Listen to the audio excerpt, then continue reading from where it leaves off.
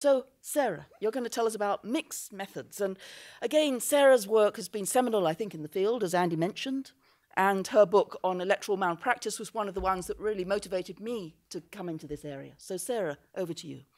Well, thank you. I mean, one of the inspirations for me thinking about electoral malpractice was actually a paper that Pippa wrote back in the 1980s on a qualitative study of electoral malpractice-related issues in Britain. And Pippa herself has done both qualitative work and quantitative work, for which she's better known more recently. But this paper, in some senses, is a synthetic overview of the range of different approaches that can be used, might be used, perhaps might be used in future to study electoral malpractice. In other senses, it's a rather introspective paper of what I want to do next, kind of thing. But what I thought I'd do is just try to draw together a number of different approaches that have been used so far by Pippa and her colleagues, by other people. We've just heard that the project that Pippa's leading is multi-methods. There's survey data, there's expert surveys, there's all kinds of other stuff going on there. It's an excellent example of the type of thing that I think we all should be doing. But I also wanted to sort of highlight some other things that people who are studying electoral malpractice and electoral integrity haven't necessarily exploited as much as they might be able to, and talk about some of the ways we might broaden the range of methods we use and combine them in new and interesting ways. Okay, so in a nutshell, I want to highlight a number of the somewhat unusual challenges associated with the study of electoral integrity and electoral malpractice. I come at this from the point of view of electoral studies, so traditional electoral voting behavior, electoral systems, and so forth. Well, it's all public, it's all democratic, you can measure things, you can ask people about things, there's no particular problems associated with sensitivities. But when you look at electoral malpractice, then all kinds of other issues arise, and so there are a number of challenges there. That are probably more familiar to people who study conflict and that type of thing, or human rights, but aren't necessarily so familiar to a lot of people who come at this from the point of view of electoral studies. I'd also like to draw in the potential, to largely unexploited potential of sort of big data out there. There's a wide range of additional data sources that some people are using, and I think we should be using more. And then I'd like to also talk about how you can combine different methods to try to overcome some of the challenges I'm going to be looking at. All right, so basically this is very exploratory work, and I'm coming at this from the point of view of comparative politics. So some of the things I'm going to be saying won't necessarily be too relevant to people who do case studies, because you don't face the same type of challenges of comparability, and if you have a great data set on your country, you just go ahead and use it. You don't have to worry about, well, am I going to be able to collect comparable data on other countries? But when you're doing sort of large N comparative analysis, you basically, for the most part, we have traditionally been working with large N data sets that may have a single indicator for a certain aspect of an election, or maybe a single indicator for an election overall. I put together a data set that has 15 indicators, summary indicator, and 14 indicators for other aspects of elections. Expert survey we've just heard about has 49 indicators. These are not bad data sets as far as they go. They're pretty detailed in that sense. I mean, 49 is a lot of different aspects of an election to look at. At the same time, most of those indicators will be a single measure for that, some aspect of that election. They won't take into consideration variation over time and space, which I think is a potential problem. And for reasons I'll highlight, these data sets are suboptimal when it comes to answering certain types of questions.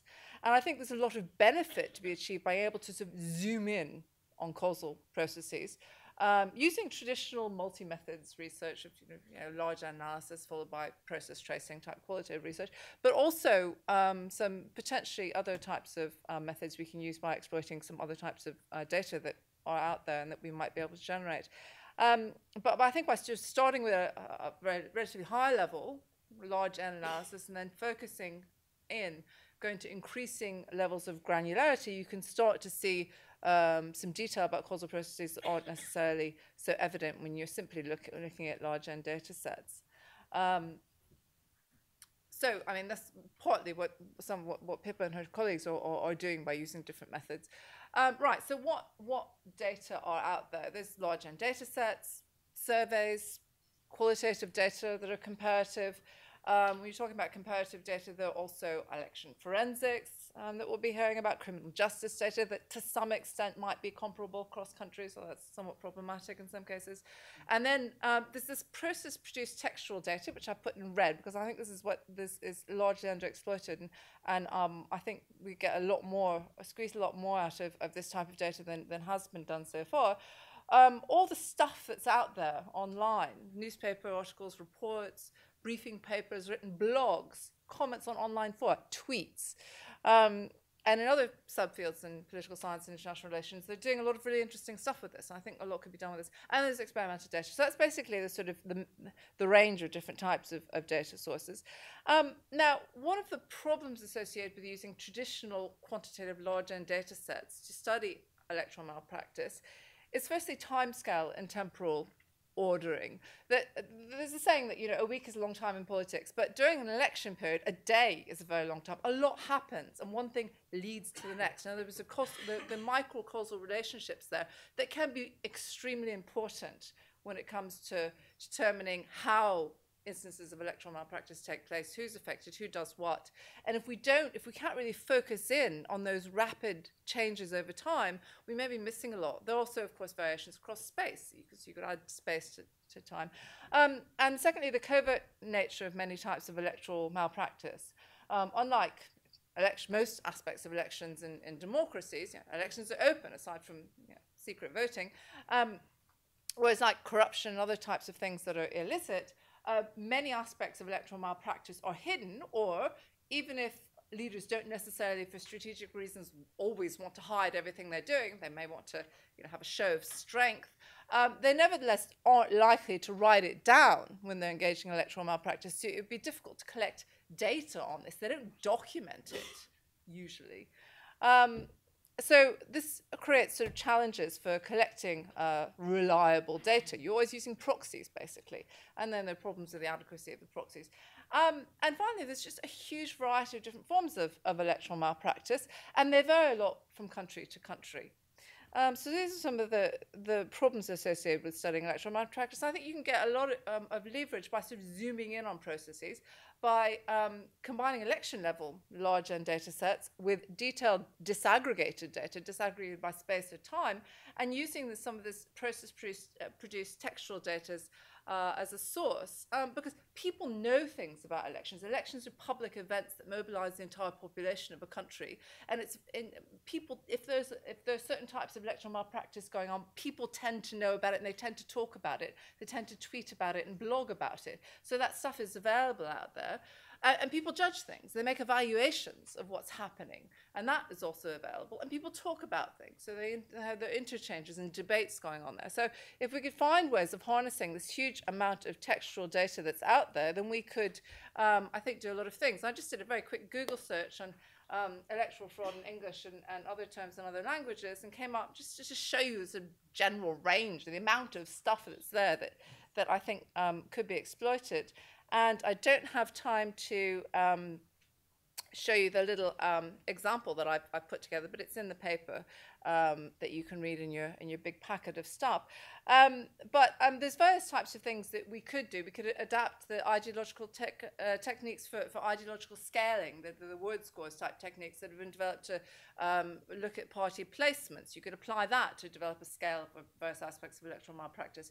You could use automated content analysis to categorize text into different discrete categories you define. Or you could use event data, which the seminar we had last year in Madrid that Jennifer Gandhi presented a very interesting paper using event data. I think a lot more could be done using machine coding techniques, and my little example involved a bit of that, but I don't have time.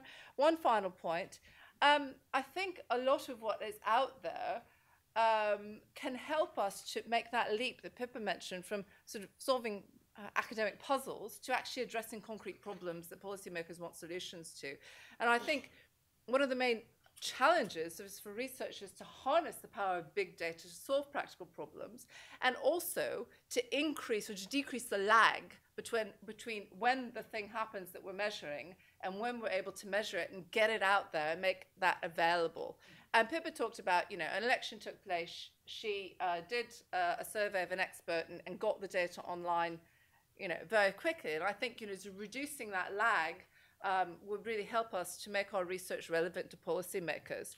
So that if we could generate up-to-the-minute data with what's happening, which is possible if you have a web crawler kind of crawling the web and scraping and analyzing things and automatically coding it, putting it on your website, you can have stuff that's basically data that's generated simultaneously, and anyone can then use that. And some of the new automated coding projects that are out there, particularly international relations, are beginning to do that. And I think we should be doing that so that, so practitioners can actually use some of the data we're collecting as an early warning device. So there's an election coming up in, I don't know, Mozambique next month. Well, what do we know about, what are people saying about that?